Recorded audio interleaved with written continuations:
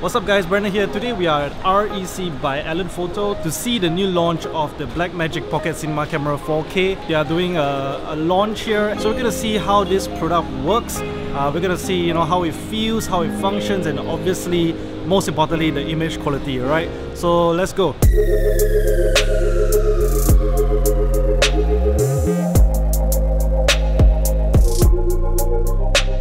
So what I have here now in hand is the new Blackmagic Pocket Cinema Camera 4K. So I'm really lucky to have a feel of it. Overall, the feel, okay, the ergonomics of this camera, it's really comfortable. It fits into the hand really well.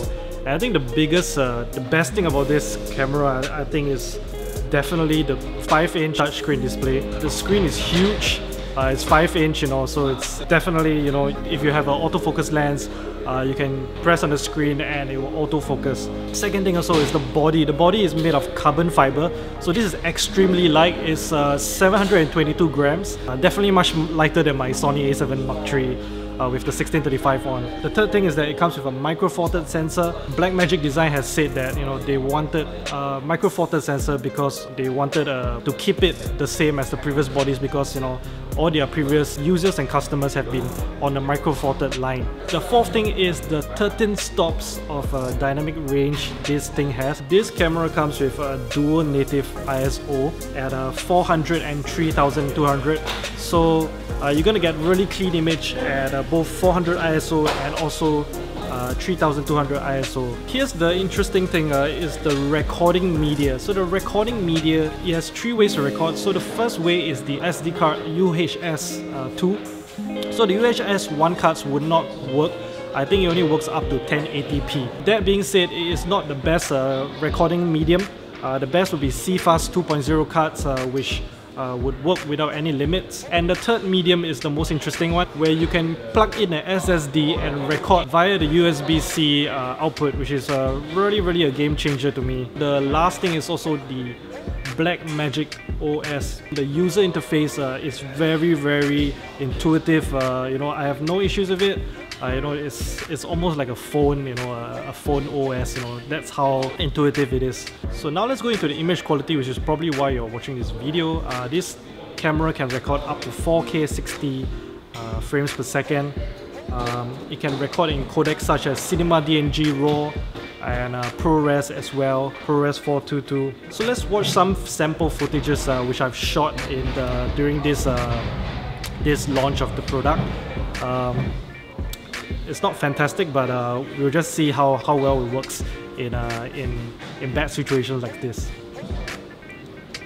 So to summarize my first impressions with the Blackmagic Pocket Cinema Camera 4K, which has a really long name, it has great ergonomics. It feels really good in the hand.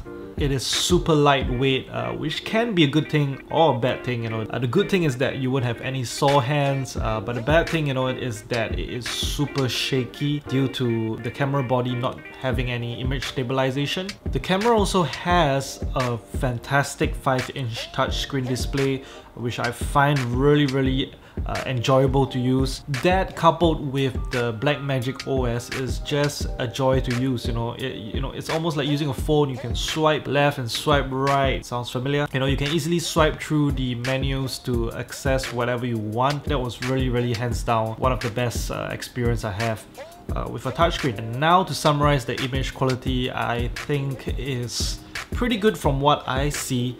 I haven't had really the opportunity to try it for a good few days or weeks, so I can't really say, but from what I'm seeing on my laptop, the images are really clean. They look fantastic. Some people have actually mentioned online on YouTube that the video looks a lot sharper.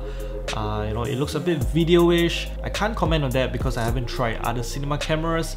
But so far, I'm pleased with the image quality. If it's sharp, why not? You can always put filters like the Tiffin Black Pro Mist to soften the details a bit. I did some simple color grading, as you have seen earlier in the video. It was pretty easy to grade. I have no issues with with the ProRes footage. Now the only thing that I feel that is lacking in this camera, or you know, it would be good to have in this camera, is image stabilization. With the camera body being so light, any shake, any micro shake from your hands would translate to, you know, huge movements in the footage, as you have seen early on in the video. You know, I understand this is a cinema camera, you know, and you know, no other cinema cameras have a 5-axis image stabilization.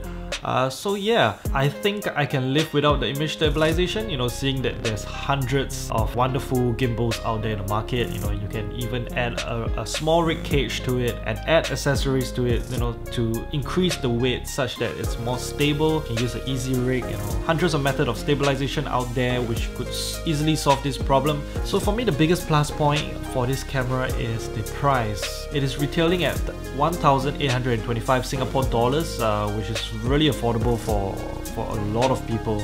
And seeing micro four third lenses are really affordable these days. You know, anybody can really pick this camera up, you know, with a couple of months saving, and you know, start their career in filmmaking, which I think that is the philosophy behind Blackmagic design. Their philosophy is to innovate, you know, and to make things affordable for everybody. So yeah, thank you for watching this video. If you like this video, remember to click the thumbs up button below, and if you want to watch more videos like this, remember to subscribe to my channel. That would be really nice of you. And so yeah, peace.